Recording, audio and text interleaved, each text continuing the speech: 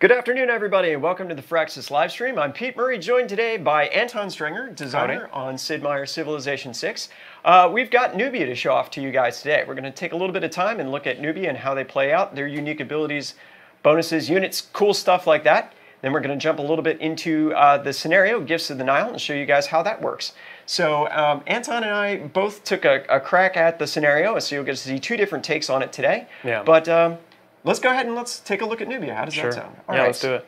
So this is a game that I started a couple of days ago. This is from an earlier part of it. We've just gone into the classical era. You can see here some of the features for Nubia. So this is their unique tile improvement, the Nubian pyramid. Yeah, that's a good placement there too. Yeah, so the pyramid gives you food when you build it adjacent to a city center. It gives you faith as well. So we're getting one food and one faith from it. But then it also gets yield based on what the districts are near it. Yeah, so the way I kind of think about the Nubian pyramid, it's almost like a district in terms of the placement mechanics that you're playing with as Nubia. Because if you place it next to a campus, it's going to get a little bit of science. If you place it next to a theater district, it's going to get a little bit of culture. So it sort of gets powered up with adjacency next to your districts. So if you're playing a game as Nubia, it's really, really fun if you're a builder type of player, because you get to plan out where your improvements are going to go along with your districts in a much kind of bigger way than ever before. And if you do it correctly, you can get these really powerful bonuses. So one of the things that we were talking about earlier was I've got these builders right here, and there's this stone resource that's situated here. Yeah. So I'm going to go ahead and I'm going to drop the quarry on it now for the production. But you were telling me later on in the game, like, that's a fantastic spot to drop an industrial site. That's kind of what I was thinking, yeah. So the Nubian pyramid will get production if it's next to an industrial zone. So the pyramid itself can go on floodplains, desert, and desert hills. So right along that river there between Kerma and Meroe, you got a lot of really nice floodplain tiles. And you can drop a farm on there and get some extra food, but if you have a pyramid there, especially if there's that industrial zone where you just built the quarry, they're all going to get some extra production, and it's going to be close enough that your northern city of Heh there is going to get within 6 tiles and be able to get some of the industrial zone regional bonuses as well. Right. I love the name Heh, by the way. It is pretty funny. This ends up being my Petra city later on in the game. I was actually able to pull Petra off on here. Yeah, that'd be nice. That was pretty nice. But this also is cool because it shows off one of Nubia's other abilities, which are when you build mines over resources, you actually get bonuses based on what they are. So that silver is worth a lot of gold. That silver is worth a lot of gold. And if we were to build this over a strategic resource like iron or aluminum, we would actually get additional production as well too. Yeah. So getting your mines online as Nubia early on, seeking out city places with resources that you can put mines over, and getting the pantheon beliefs that power up your mines as well. There's a lot of things that you can stack to make that a really big advantage for you. Yeah, I think here in this game, I got my holy site online, and we'll see some interesting things happen in the next couple of turns. But let's go ahead. I think I picked Lady of Reeds and Marshes because of all these floodplains. So you get some extra production there. Yeah. Something else about the pyramid I want to mention. So one of Nubia's special abilities is they get just a flat 20% extra production towards districts, which is just great in general. But if you have a pyramid next to the city center, like it looks like you're about to do, then that city will get another 20% on top of that. Yeah. So you can really crank out districts very quickly and power up that builder play style. And that's actually Amanitore, if you're playing against her as an AI player, that's her agenda, her historic agenda. So she, every city has a limit of how many districts it can have based on its population. If you're at that limit, Amanitore is like, good on you. You are building all the infrastructure. She really likes, all her people being happy and having all the districts kind of working at their max capacity. If you are under that and you're like, busy making units or something like that, she's gonna chide you for it and not be very respectful. One other wonder you might want to aim for if you're Amanitore is the mausoleum. Because when you get those additional engineer charges, some of the later great engineers in the game have the ability to expand the number of districts that a city can build. Correct. And the ability to fire that guy twice is so you can just get even more districts. So delicious. You end up being like, I guess I could build a commercial site here. That sounds fine. So let's focus a little bit on Nubia's unique unit, which is the Patati Archer. It replaces the regular archer. It does. Yes, and it is Pretty awesome. So Nubia already gets bonus production towards their ranged units. Correct. The Patati Archer is faster than a regular archer. You can see It's got 3 moves instead of 2 there. yeah, so we can zip all the way into this jungle here. So the placement of Corinth bothers me because it's the classical era. I was able to declare war on Gorgo without too much of a diplomatic effect, Yeah. but you get to see just how great these guys are. Now, I'm not playing on the highest difficulty. I was joking, this is my Saturday morning game. I'm only playing on Prince. But as you can see, the ability to strike from beyond the rivers is actually pretty handy. Yeah. What I love about this example too is that Corinth is very defensible. It has a mountain, it's got 2 rivers on either side. If you're coming here with a traditional army, especially if you'd given Gorgo enough time to build up walls or something like that, it'd be pretty tough to take and definitely very hard to besiege. But you know, you have the advantage you struck kind of like all at once very quickly, and the Patati archers, even though they're far away, you know, they're striking with 30 range strength, which is 5 more than a regular archer, Right. Which is just that much more of an edge. Yeah, yeah. So we've got some options for what we're going to do here. I'm just going to pick currency because we're not going to play this out long enough, so we'll just pick that.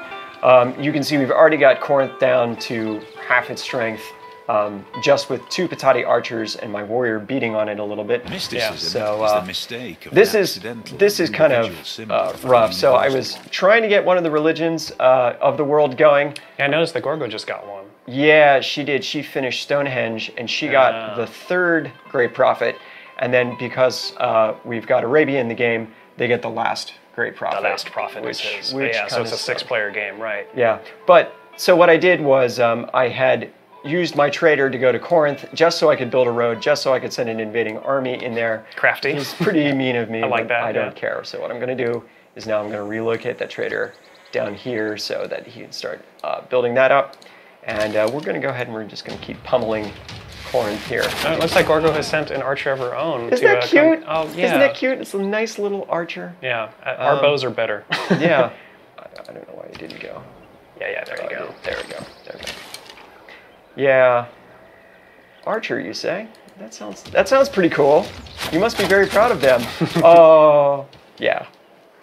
So that's pretty cool. Yeah, and they get promotions much more quickly too. In addition to the production bonus you get for range units as Nubia, you also get a experience bonus when Right. you do battles and stuff like that. So they're going to get promotions that much quicker as well. Mm-hmm.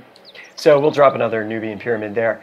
Because Kerma is already growing a little faster than I thought it was going to and had 2 wheat tiles, I don't feel compelled to put farms on those floodplains. Yeah, That's going to be just fine. So we'll go ahead and we will keep pounding on here. And then that's going to be a pretty easy take. Now we've got an extra city. We've got access to these to this ivory as a luxury resource. We can go ahead and we can get this wine. Yeah. Got a desert hill that I could build the Nubian pyramid on, or I could build it out in the desert if I needed to as well too. So that city's going to get its bonus. Yeah. So I've got some good expansion room for this going forward. And then later on, as I was playing this game, this kind of turned into a nice little insular empire here, and I ended up winning a culture victory in fairly convenient order. It was a lot of fun. Nubia is a fun civ, especially if you're the kind of builder who likes Japan and kind of that District optimization placement, puzzle. This gives you a lot of choices for that as well too. Yeah, and some of our testers have noted to me too that they can actually be very good aggressive civ early on as well. The Patati archers are just like, such a step up from the regular archer. They are technically more production cost, but because you get the half production that you do as Nubia, you can actually, have these archers be the core of your army and make a push early on, and we'll see some of that in the scenario as well. Should we load up the scenario? We can do that. Yeah, All right, sure. so let's go ahead and we'll do that for a second. So the scenario is called Gifts of the Nile, and we're going to load into Anton's save first. So Anton, so let's explain a little bit. This is a head-to-head 2-player scenario. Yeah. Ed Beach said to tell you guys especially that it is fantastic. if you want to play it as a multiplayer scenario against a friend. Yeah, each scenario we try to do something new and different, both for single player, but also for like the multiplayer community. And this is a really cool asymmetric head-to-head scenario. So playing as Egypt and playing as Nubia, you're going to have very different strategies. There's different things to explore, different map events that will that will come into play. So I played as Nubia. I got to play with all the new bonuses, and you played as Cleopatra. You had a different experience, I think. Yeah, it's going to be interesting how they come out. So it's a very kind of an asymmetric scenario. So we're going to see early Nubia, and then we'll load into mine the turn that I'm about to win the game. Right at the end, just so you guys get a chance to see it. Yeah, so playing as Nubia in the scenario here, we have pretty much the same bonuses that we would have in the base game and local game, but the rules are different, and there's a lot of other things we can take advantage of. So this is where I start as Nubia. So there's a couple things to show off first. Down in the lower left corner, you guys can see. Actually, I'll point. Can we point? Yeah, it's over here. It's over there. Right here. So, oh, your hand disappeared. Yeah, it does that. So down there in the corner, you can see the map of Egypt. You can see the Nile is actually navigable. So you can... this is the Nile right here. Yeah, and the cataracts of the Nile, which were those waterfalls, do exist to block boats, but you can put naval units on the river and sail up and down the Nile, which is actually an important part of the strategy if you're playing as Egypt. Okay, so now, this is where you started as Kerma. Yeah, so I had my capital here, and when you start the scenario, just like in history, so the scenario starts, like 1800 BC, I want to say, something like that. Yeah. And which is historically the time where the Egyptian Old Kingdom fell. Right. So Egypt up here, as you experienced, is kind of in a time of rebellion, is trying to retake. It starts with just one city as well. Yep, you start with Thebes. Start with Thebes, but the rest are kind of a bunch of city-states. So I believe this starts as a city-state. Yes. This starts as a city-state. So you're sort of on this early military conquest to retake your kingdom as Egypt. And interestingly enough, you begin the scenario as Egypt with 2 Patati archers, which after 6 turns revert to the control of the Nubian player. Right, they were mercenaries that I lent to you. And when I get them back, they have enough experience to promote, and I get some gold out of it as well. So it was a nice deal for me. Yeah, no, it works out really well. All right, so, but now you're in this situation where you're down south here, and unfortunately, your starting position is pretty rough. Like, you've got resources, but you're kind of out in the desert. Yeah, so a big advantage in this scenario is to, like, obviously the Nile is very important. The goal of this scenario, and we can actually open up the world rankings here and kind of take a peek.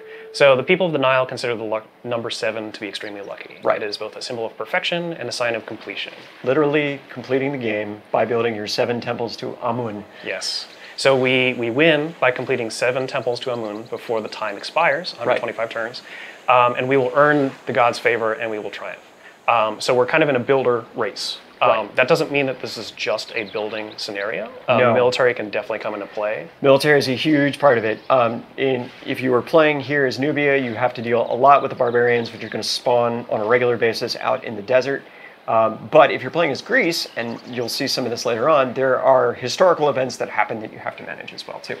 Right, yeah. So Nubia starts with kind of less infrastructure and like not as many juicy city spots. There's a lot of desert going on here. But we are more insulated from the sort of turmoil and the events that will happen up north.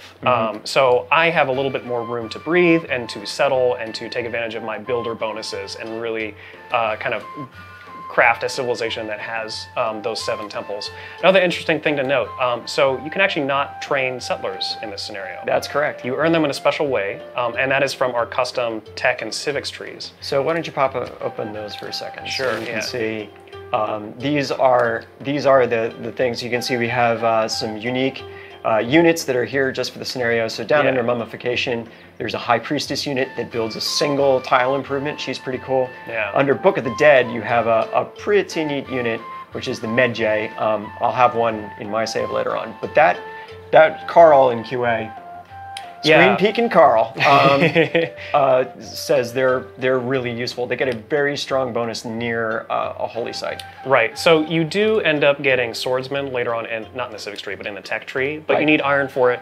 And the medjay, is only a little bit stronger than a warrior. But if it's fighting near a holy site, which especially if you're Egypt, I imagine, and you're defending yourselves from invaders, like that's going to be pretty common. Yep. They get a massive bonus, and they're able to do a lot of work to defend themselves. The civics tree here is kind of an interesting pick. So the Royal Dynasty's civic here unlocks the two special governments in the game, Kandake and Pharaoh. Yep. They both have the same amount of slots, but they have slightly different bonuses. Yeah, for the benefit of everybody who's trying to screenshot this right now, why don't you hover over Kandake for a second? Yeah, so here's Kandake. So you get a little bit more trade and discounts on gold purchases. Okay. And then Pharaoh, which is actually the one I went with, even though it's ahistorical for Nubia.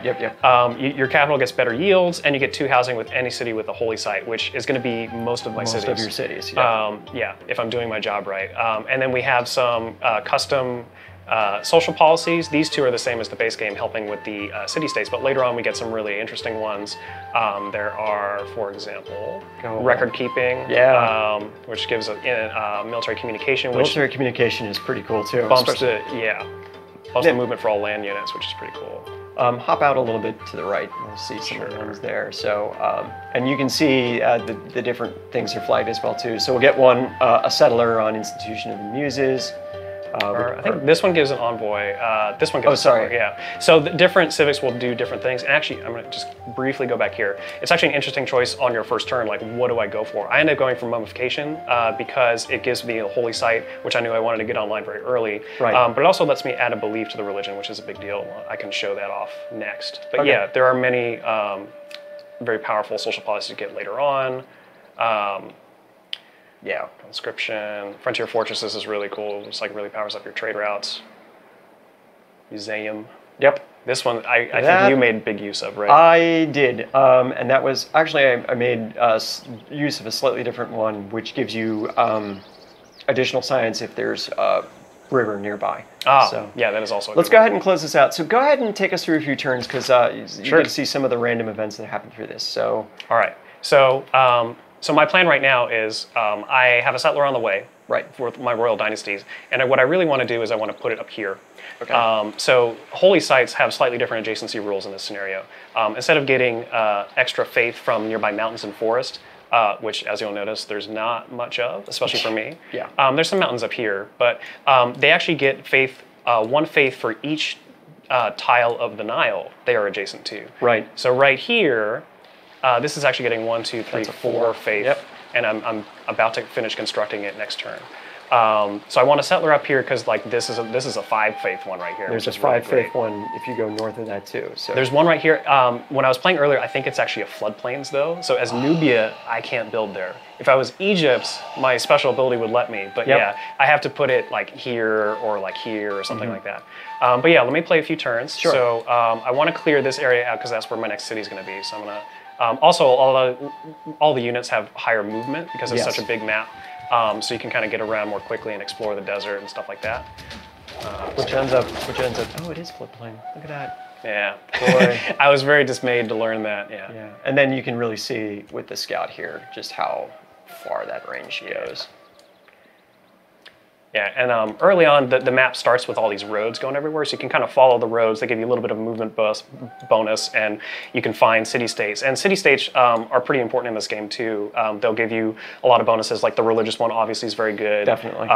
Because the faith will help you. The holy site buildings that you need to build to win can only be purchased with faith. And we'll see that next turn as you get the holy site underway, because you've got enough to build the first one.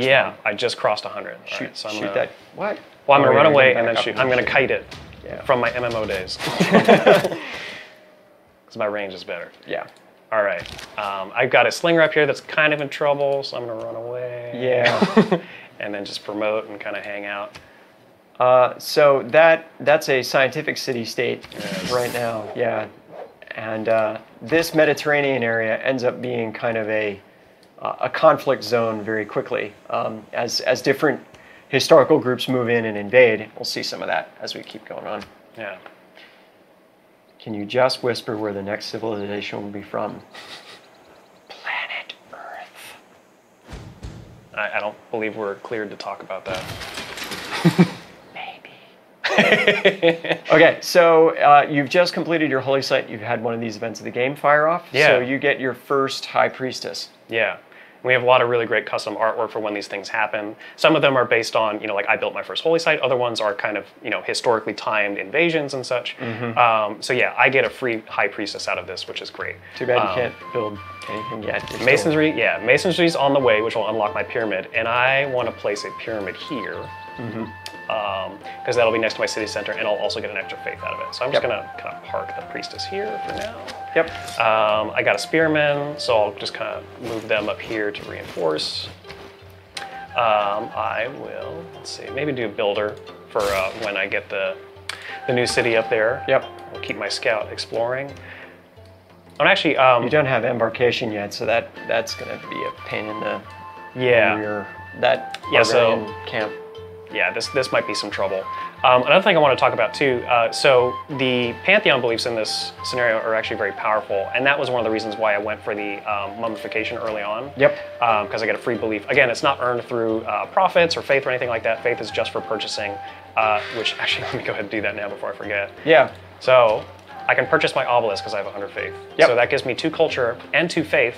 The 2 faith, though, is not normal. So because I rushed mummification, I was able to recruit the god of mummification to my Nubian god's pantheon. That's amazing. Yeah, so as the Nubian god's pantheon, I get an extra improvement from builders, which is pretty slick, but also I was able to nab this belief that I really wanted, which is all holy site buildings, which normally give faith, give culture, will also give 2 faith. So that's gonna help me get more holy site buildings.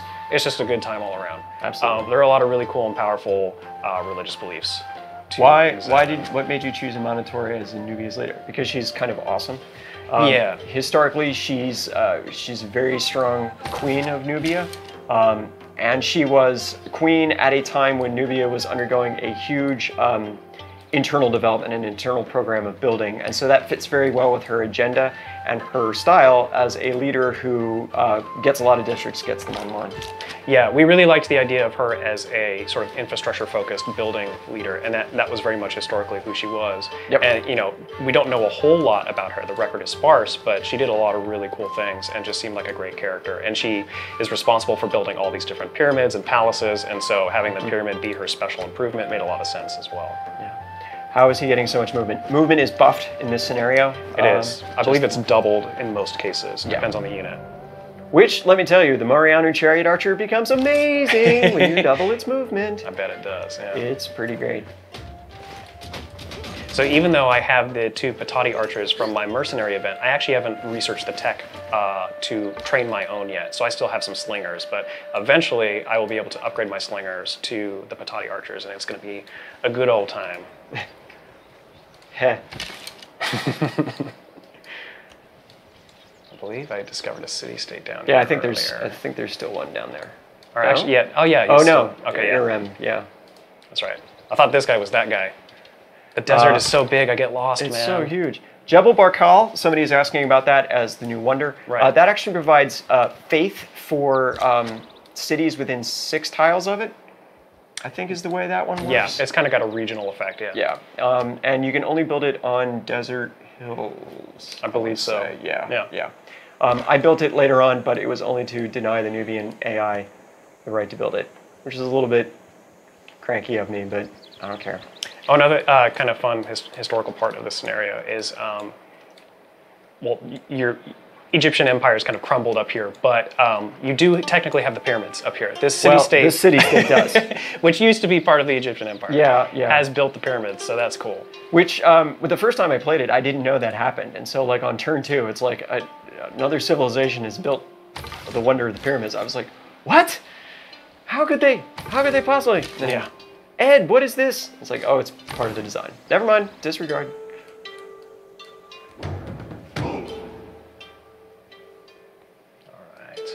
Mountains over here. So I believe next turn something dramatic happens. Well, you're pretty close to. I almost got my settler. Yeah. Okay, there's your builder. Oh, okay, cool. Yeah. So I got a builder. I do want to send them up here to improve the city, but I think while I'm here, I'm gonna go ahead and plop a farm on the floodplains. Sure. because that's actually a pretty small city. Yeah, it's having some growth issues because I've been focusing on Holy Site and other things. I don't even know if I built a granary. No, I did build a granary, but it took me a while to get that online. I'll build another slinger. Build another slinger. You can upgrade it later. Yeah. Cool. You got enough gold.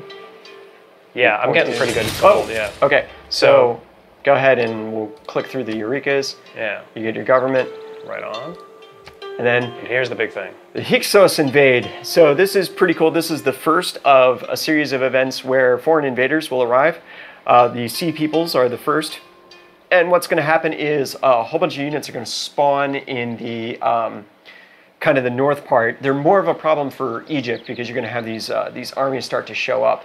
And they're going to try to conquer cities kind of in the north area there, which is pretty awesome. It sort of gives you a clue down here. This is their objective. And this Right. is the kind of thing that the AI is going to go for. Yep. Yeah, so they have popped up. They are now here on our little banner, so we're reminded, okay, there's some extra opponents in the game now. Yep. We were declared war on, which triggered a tech boost for us, which is kind of nice. Yep. And yeah, our civic completed, which is great. So You've got your settler. got our settler. So I'm going to bring, so I discussed this a little bit earlier. When I played this earlier, I settled right here, and then I eventually bought my way over here for a 5 faith holy site. It would be great here, but I'm not Egypt. I can't place on floodplains, unfortunately. Hacks. And again, as Nubia, like mines are going to be very cool. So the gold ore here, the iron is very nice. If I wanted to risk a city that wouldn't have much food but might have a lot of other things, this is a literal gold mine over here. Yeah. So I was talking to one of our testers, and he had great success with placing a city here, getting a bunch of production and gold from the mines, and able to sustain it through trade routes to keep it fed. That's about the only way you're going to do that, though. I mean, there isn't even an oasis out there for the housing. Right, yeah, the really fresh rough. water would be problematic as well. Yeah, so I'm going to bring the settler up there. Yep. I will choose some hieroglyphics. Hieroglyphics. I'll And keep then this spearman on standby. Yeah, pick your new government, too. Right on. So here, we get to upgrade to our either Pharaoh or Kandake. Okay.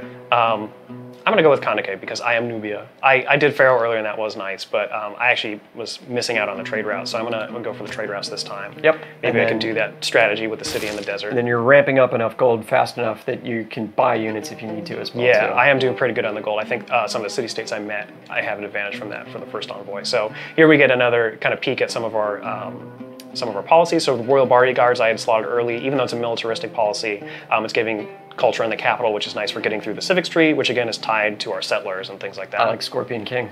Scorpion King is also pretty sweet, both for the name and for the combat strength for all your units. Yep. Our inundation calendar will give science for every city next to a water tower, so I'm going to grab that one. So people are asking about the gold resource. That's just a luxury resource in this scenario. Correct. Yeah, it's a special custom resource that we've added, and it looks really shiny, and I like it. Because historically, Nubia controlled a lot of the gold trade.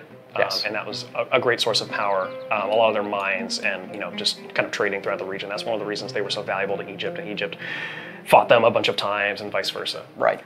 And people notice the special desert mountains, which is very cool. Yes. We have several sort of graphical improvements that we're always making. Yeah, so I think we can. They might be in the full fog up here, but they're actually when you get up to like. My scout was Arabia. up here. Yeah. Let me move you down here. Yeah. Take a look at this. Ooh. I really like how they turned too. out. Yeah, they really are. They really are neat. So there's a bunch of other things that will be coming with the release of Nubia, so stay tuned. We'll be able to talk about them in some more detail. A little bit later, watch our social media feeds, watch Steam. We'll have news as soon as we can. Yeah. So that's the Nubia side of the equation. It is, yeah. I think I've showed you kind of my strategy. So one final point to make sure of that it is important to your strategy. Like I said, you get settlers from mostly the civics tree. There's also a technology tree, which we haven't shown yet, but this is also custom. For me, archery is going to be very important because that's where the Patati Archer happens. But medicine will also give me 2 free settlers in my capital. It doesn't lead anywhere else, but that will help get me my final cities. Swordsmen are up here, and then it caps off at future tech in the medieval era. Yeah. But if you count the settlers that you get between the one you start with and the ones that you get in the tech and civics trees, it adds up to 6. Yes. For winning the scenario, You at least the need traditional way, you need 7. You need 7 temples of Amun. So you're going to need to go to war, and perhaps against the city-state, perhaps against the evil Egyptians. But yeah, there will be some conquest involved. And after talking with our testers, our testing team, Carl included, he wanted to point out, again, this is a head-to-head scenario, and it's a lot of fun with other human players too. And something that we've found as we've play tested this is that there's a lot of really cool strategies. Like in my strategy in this game as Nubia, I didn't design this scenario myself, but playing it, I really like the builder aspect of it. I really like using Nubia's bonuses, but there are much more aggressive strategies out there as well. You can take your Patati archers and march right up to Thebes and try for basically a military victory. Because if the other player can't build 7 temples because they don't have any cities left, then you kind of win by default. So that is another way to go about it. And there are certain builds, certain improvements and units that will really help with that. So that's a lot of really rich strategic space for players to discover. Yeah, it's I remember playing as Egypt. There were a bunch of different directions I could have gone. I tried to just kind of keep Nubia at an arm's length. How did you end up winning when you were playing as this? So I was definitely going for the 7 temples. Yeah, and I believe I captured one of the city-states. I forget which one. It might have been one of these off here. Like these guys are great early on because of the culture and the faith bonus. But if you're able to, by the end of the game, you conquer them for winning the game because 2 culture a turn isn't going to help you as much in the later game. So yeah, I took a 7th city from a city-state, and I was able to finish it out that way. Gotcha. So so yeah, how did you? So your game is right before you were able to. Yeah. Let me load it up real. Actually, go ahead and right. Bring up the menu and we'll load it up real fast. All right. So Pedopatra.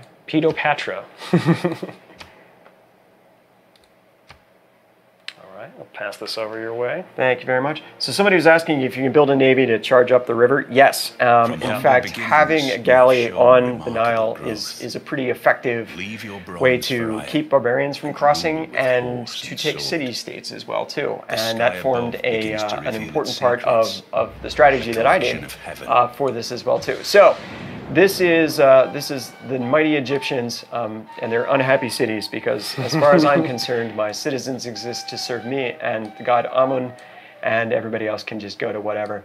So we're right about, so you notice I conquered the city-state of On. Yeah. The pyramids are now mine. Right. I also took Shadet, and then Sharuan, which was a scientific city-state, had actually been taken by one of the invaders.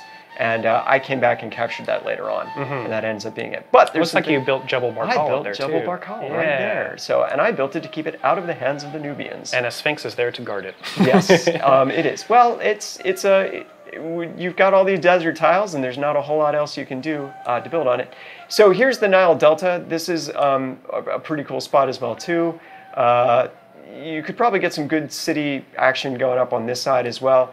It felt a little bit far away, and then there were all these city-states that had already settled there that I simply reconquered them and added them back to the glory of the Egyptian Empire. So we'll go down to here. I think you missed one there. No, they were allowed to live out of a surplus of generosity. Is that the Medjay unit that you have? Yeah, so I do have a Medjay. Let's move this guy out so you can get a chance to see him. He's protecting his holy site. Yeah, they're pretty cool looking. I like the way they came out. That's a neat unit. But here you can see the custom art for the holy site, and this is a fully developed one. It's got the obelisk, it's got the shrine, it's got the temple to Amun. It turned out pretty well. So this is a city that's doing pretty decently. But I want to come up here to